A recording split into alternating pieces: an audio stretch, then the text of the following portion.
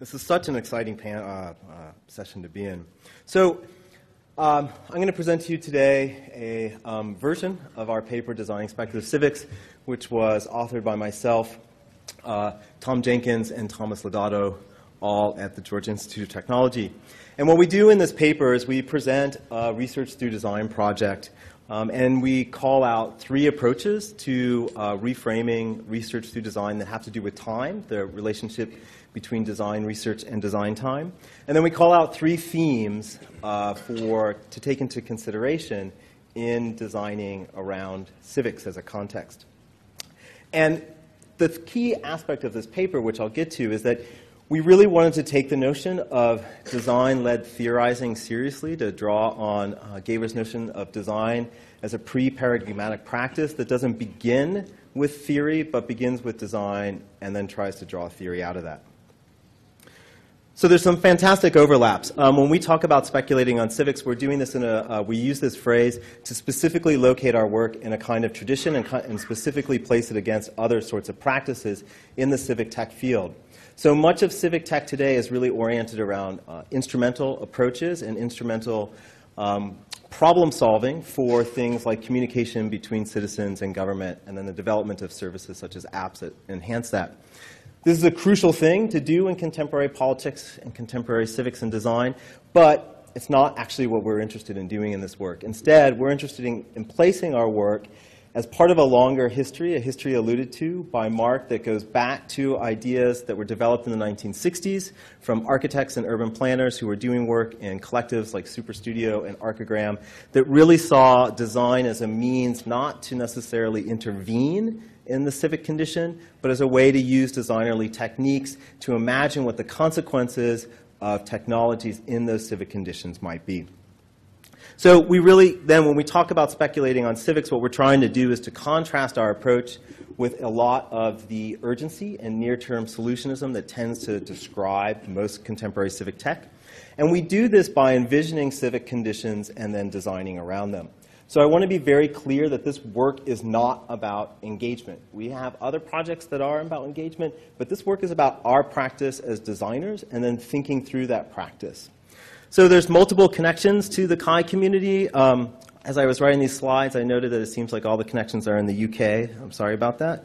But connections to the work that's happening in digital civics at Newcastle, the Sustainable and Connected Cities work at UCL and ICL, and work at places like Interaction Research Studio with some of the ideas around data and community. So we situate this as part of, again, a larger notion of a kind of constructive design research that's about making things in order to understand other things. We're not interested in actually developing these products or services and deploying them in the world, but creating them as a way to understand the conditions, in this case civics, that we want to study. So again, we can trace this through ideas of constructive design research. We can take very seriously this notion of design research as a pre-paradigmatic practice, a practice that doesn't need theory to justify its starting points. And then also look at this as a continuation of an idea of using public design as a way to articulate issues, of design as a way to draw out what the factors are of a given issue and then to explore them. So we did this through a series of projects that myself and my collaborators undertook over the span of multiple years. Each of these projects was motivated by different questions and different personal experiences. And then we came back to these projects at a certain point to try to find commonalities or themes out of them that we could use to help us understand our work, the context of civics, and to generate new ideas. So there's three projects that I'm going to present to you today, each of which led to a different notion of civics. The first is the division of domestic data, which led to an idea of mediated civics. The second is a project called Data Democracy, which led us to an idea of computed civics. And the third is drones for foraging, which led us to an idea of proxied civics. So the division of domestic data was a research through design project that was about divorce and about the ways in which divorce is handled in digital media and digital systems, or rather the way in which it actually is not handled, particularly in the site we were exploring, which was the case of divorce in the city of Atlanta. So what the designer did is looked at the conditions of divorce and began to see the ways in which divorce really changes configurations of the user and the idea of the user as a single unit, right? And when that happens, when divorce happens in a civic context, what we encounter are a series of rules and regulations that have to do with the dispersal of property. So it's interesting to note that there are rules and regulations for who gets the dog and who gets the car and who gets the house and who gets the kids, but there's actually nothing on the books for who gets the Netflix account or who gets the Netflix profile. And the question that we wanted to ask was, how do these systems get mediated? How do we begin to think about how these systems have to be redesigned? How do we have to design for this as a kind of civic context? And what are the ways in which we represent that? So what's important is that we decided not to design the system itself. And we characterized this kind of work then as a kind of design research before design time. We were conducting our design research before the design of any actual systems took place, as a way to begin to highlight what the traces of those systems might be, what the representations of them might be, but not the system itself. So what did we do? We engaged in one of the most mundane activities of information design known. We designed icons, hundreds and hundreds of icons, with the idea of asking, how do we look at common things such as files and folders and networks and the activities that take place around them? And how do we think about how those are represented in systems that have one notion, one configuration of the user, and how we have to redesign those to represent other configurations of the user? And so what you see here are just some of the sketches for different kinds of icons that were meant to represent things like escrow servers, files that were locked, files that required mutual review, files that were requiring untagging. And we went systematically through all these changes of state and designed icons for them as a way of thinking through what these systems would have to handle by thinking through how we would have to represent those states.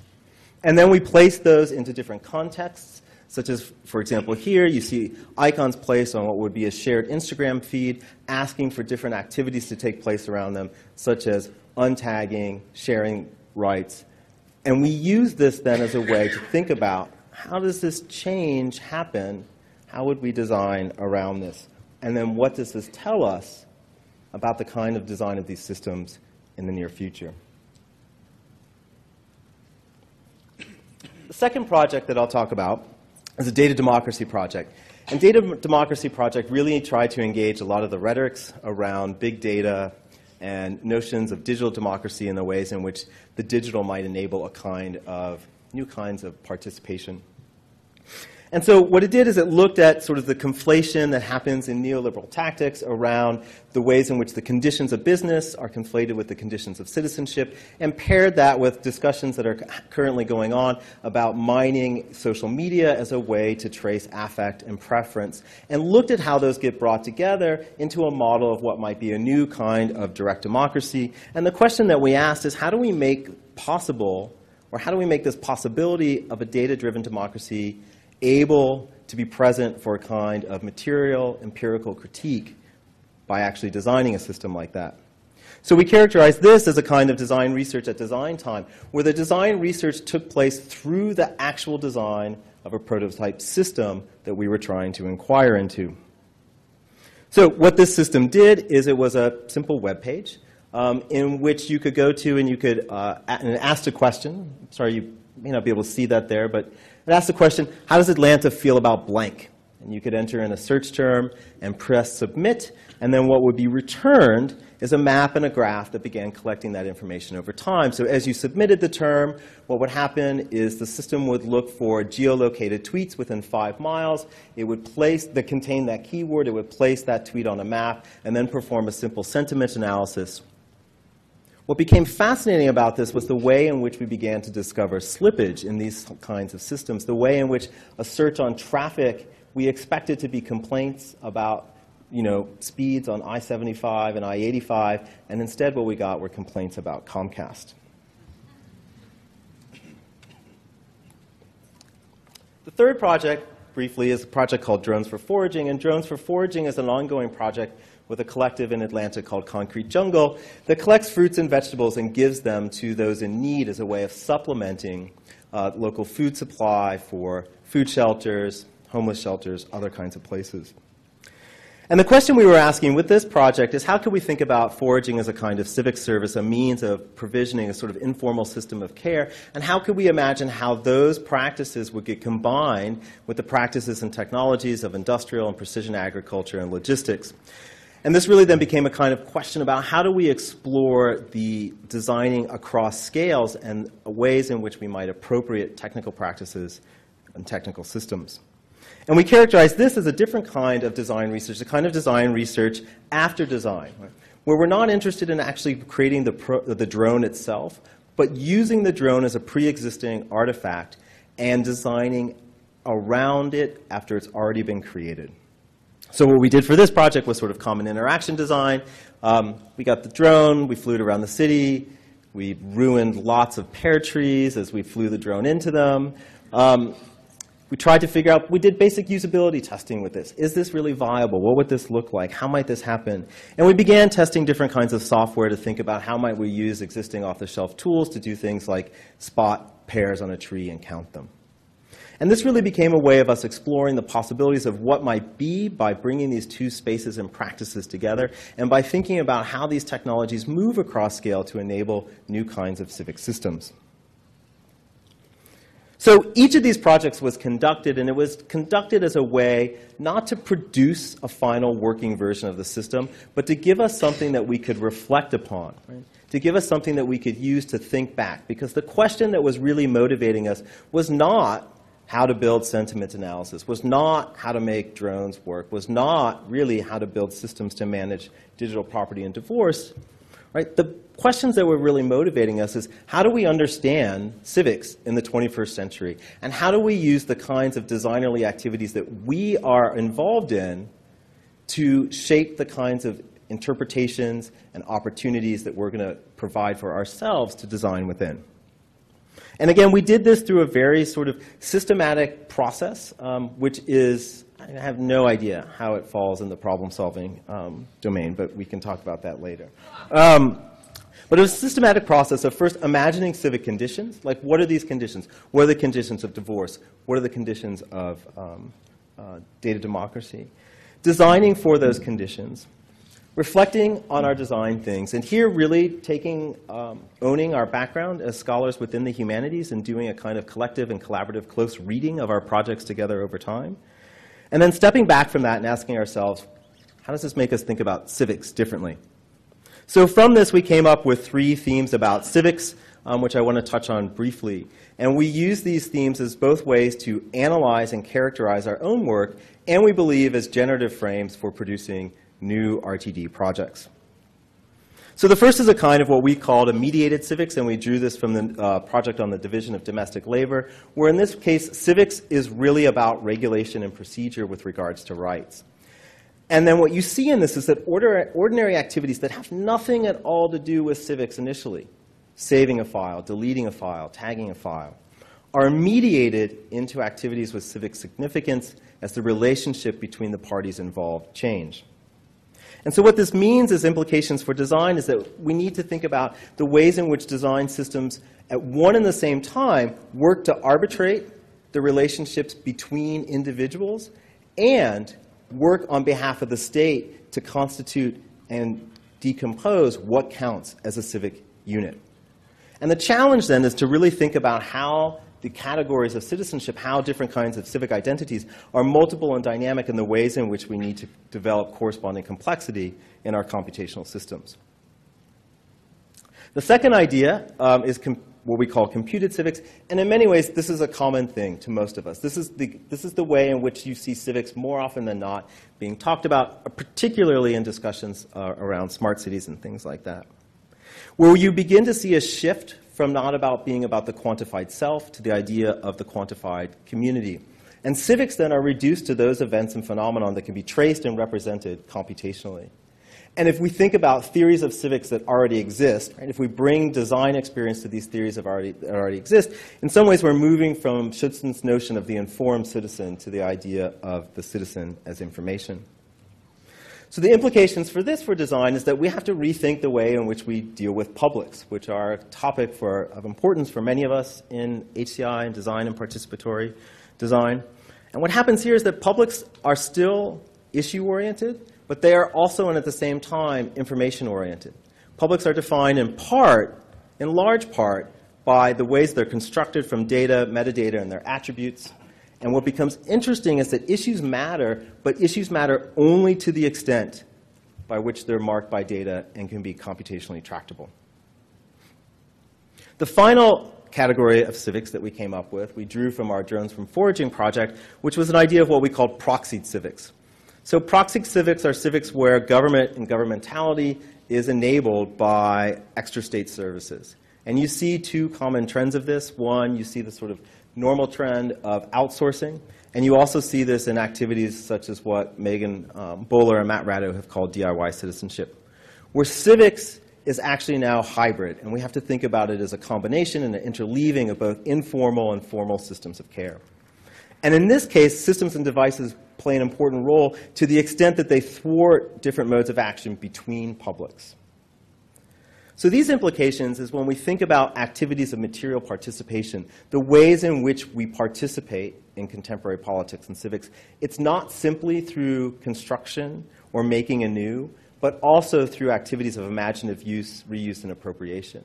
And as designers, this makes us think about the ways in which material participation happens, not simply through the invention of products and services, but through practices of infrastructuring, of connecting others together.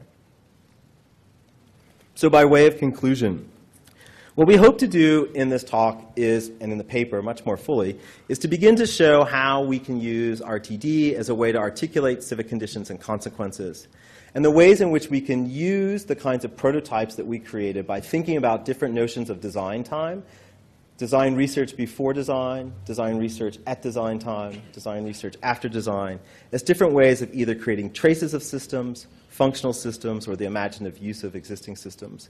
And that the themes that emerge from this design-led practice can be useful for both understanding our work and for generating new ideas. So I want to be the first to acknowledge there's serious limitations with our approach here. In large part, it has to do with who we are in imagining civics. We're imagining civics from a primarily Western democratic perspective amongst three men of various ages of youth who fit certain norms. And if we really want to take this approach seriously, we need to expand our ideas of what civics are and think about civics from different perspectives.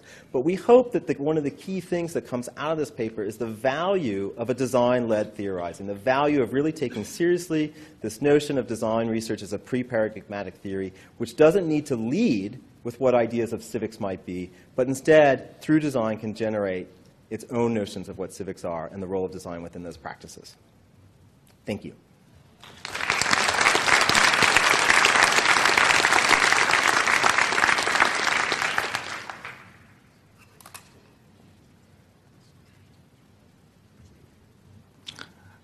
I'm Michael Muller, IBM Research. I think I'm going to ask you a very stupid question.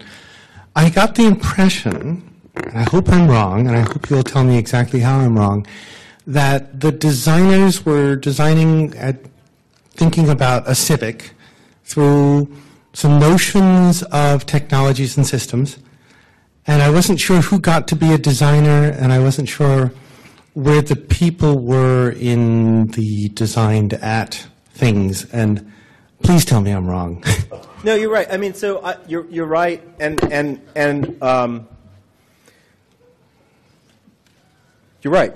I mean, we approached this as a project that was undertaken by three people who are professional design researchers, for lack of a better term, and that's why we're very clear in the paper, and I want to be clear here. This is, a lot of our work actually is community-based PD. This is not that work, right? This is work in which we're making a strong claim that designers acting as designers through this kind of exploratory work on their own can actually produce theoretical insight. So this isn't to say that there isn't the opportunity and the need to work with others, but that there also is an opportunity to work as designers alone.